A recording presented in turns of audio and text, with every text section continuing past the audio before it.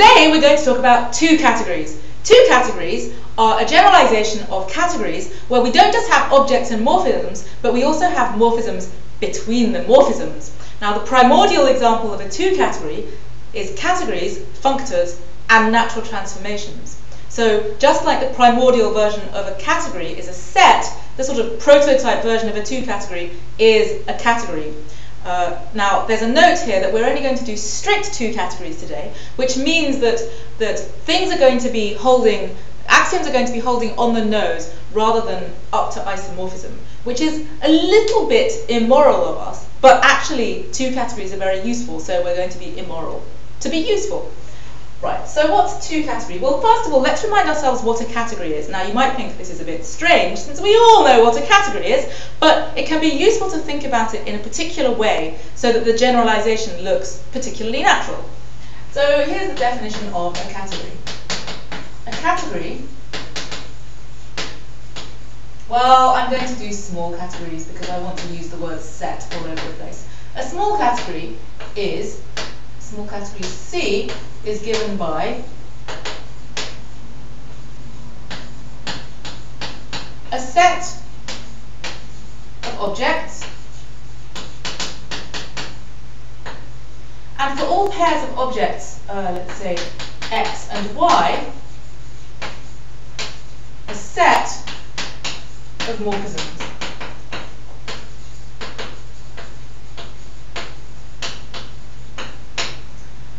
Now, we also have, of course, identities and composition, so we're equipped with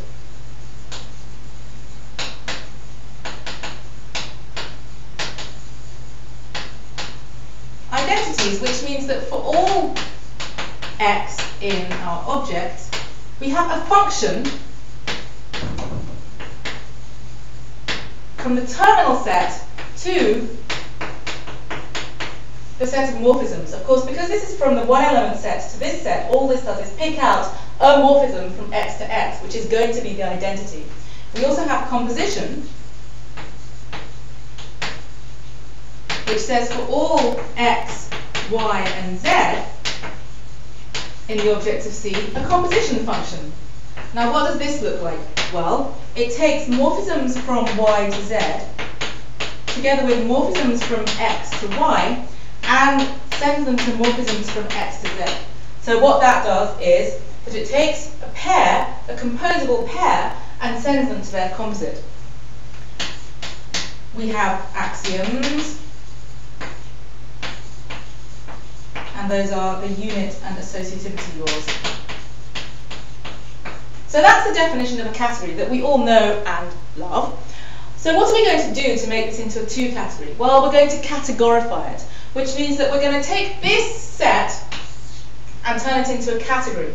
Now, if that turns into a category, then some things are going to turn into functors, because look, if this is a category, then this is a category, which means that this is going to have to be a functor, and this is going to have to be a functor. And then we're going to keep the same axioms. So let's just sort of cheat slightly and modify this board. So what's a two category? A two category, a small two category, we still just have a set of objects. Then instead of this set of morphisms, we have a category of morphisms. Instead of this function picking out an identity, we have a functor, where now this one, which was the terminal set, is now the terminal category, and instead of a function giving us composition, we're going to have a functor giving us composition. So there's the definition of a two category. It's perfectly straightforward, isn't it? Okay, so now I'll unravel it a bit so we can see what it's actually given us to turn these things into categories and functors instead of sets and functions. Incidentally, if you're wondering why I didn't turn that set into a category, well, that's a very profound question, and we'll later see that if we had done that, we'd have got something different. Not bad, but different. Right, so let's unravel a bit. Unravel. First of all, the point is that the morphisms we have a category. Not just a set, but a category. Like that. So what this means is we've got objects which just as before are supposed to be things going from x to y, but now we've got morphisms in this category as well, which means that given one morphism from x to y and another one, so these are objects in this category, we can have a morphism in the category, which is what we're going to call a two-cell.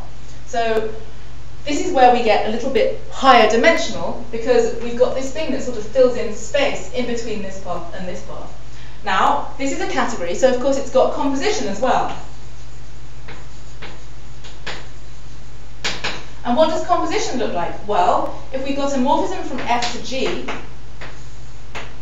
a morphism in the category, this Hom category from F to G, here it is, and another one from G to H, so they're composable, well, we get a composite which goes all the way from F to H.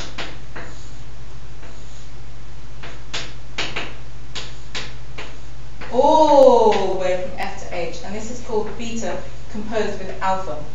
And that's what we're going to call vertical composition, because we're actually going to have a composition in the other direction as well. So this is vertical composition. Now, so much for the underlying data. We've now discovered that we've got 0 cells, which are what we used to call objects x and y. We've got 1 cells, so those are the x and the y.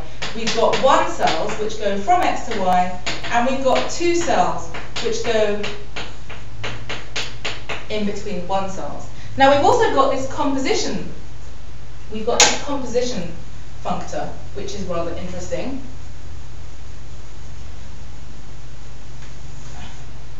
Composition is a functor now, so it goes from, let's write it up again,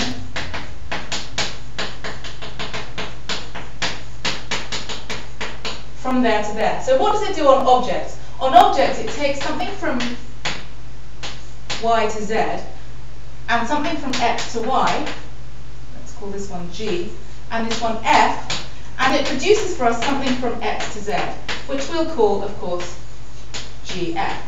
No surprises there. Now what does it do? That's what it does on objects. What does it do on morphisms?